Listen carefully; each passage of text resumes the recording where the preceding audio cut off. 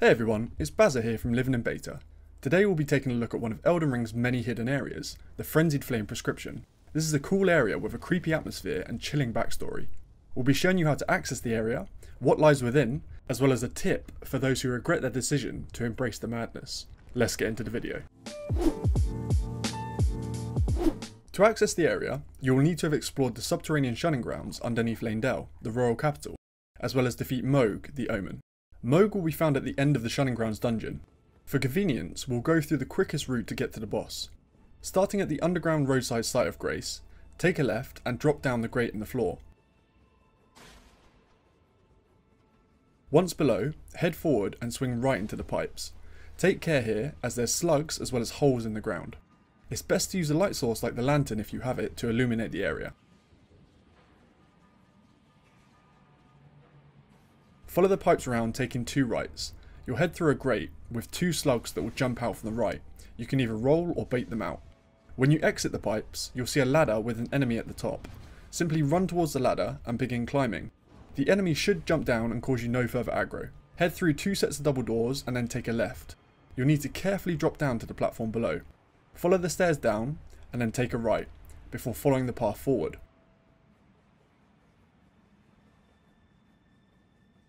Drop down by the staircase and take the path back into the pipes. Hang a right and head up the slope. Be careful here as there are enemies including basilisks. Take a right and then another, following the path around to a ladder. At the bottom of this ladder will be some mimic pots, which shouldn't be aggressive. On the right you'll see a lift, which will take you down to the site of Grace just before the boss fight. Once you've defeated Mogh, roll or attack the altar towards the back of the boss room. This will reveal a secret passageway. The next area you'll come to is a descending catacomb filled with corpses of merchants as well as several who are still kicking, dotted throughout the descent. You can follow the planks down or simply drop to the planks below. If you're looking to collect the items, these are inaccessible, so you'll need to bait out one of the frenzied merchants into attacking you, near the debris to clear it, allowing you to access the items. The route down can be a crapshoot. Precise jumping sections aren't really Elden Ring's strong suit. My advice is to take it slow and take your time to line up each jump. Feel free to follow my route in this video. Some of the jumps you can simply backstep or run and drop onto, as a normal jump can risk overshooting the platform.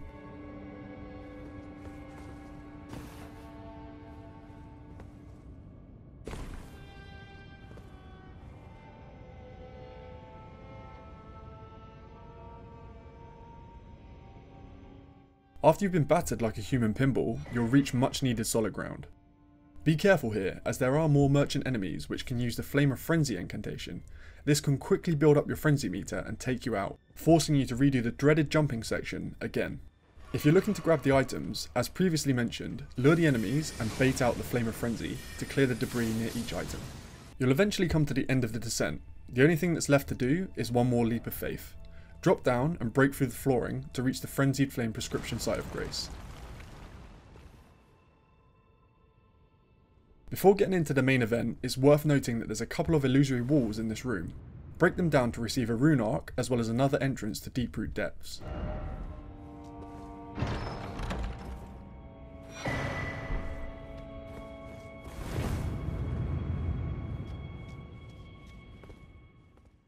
There's one last, really important thing to mention before proceeding. If this is your first playthrough, meeting the Flame of Frenzy will lock you into the Lord of Frenzy ending, unless you complete Millicent's quest and beat Malenia. This will give you the required item, Michaela's Needle, which can be used at Dragon Lord Placidusax's boss arena to subdue the Flame of Frenzy. Malenia is considered one of the hardest bosses in the game, so make sure you're happy before proceeding. With that final warning out of the way, take a rest at the site of Grace and then strip down to your birthday suit. It's time to meet your new three-fingered friend.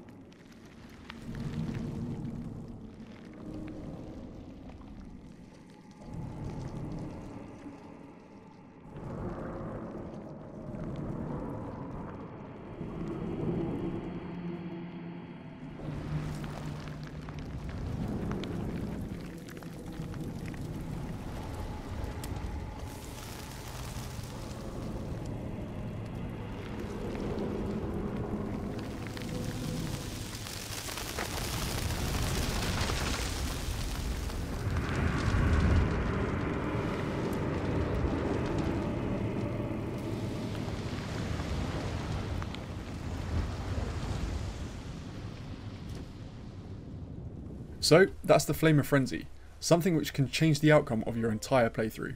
Let us know in the comments if you chose the Lord of Frenzy ending and why. We'd love to have a chat about all things Elden Ring. If you enjoyed the content, leave a like and subscribe if you'd like to see more from us. As always, we'll catch you in the next one.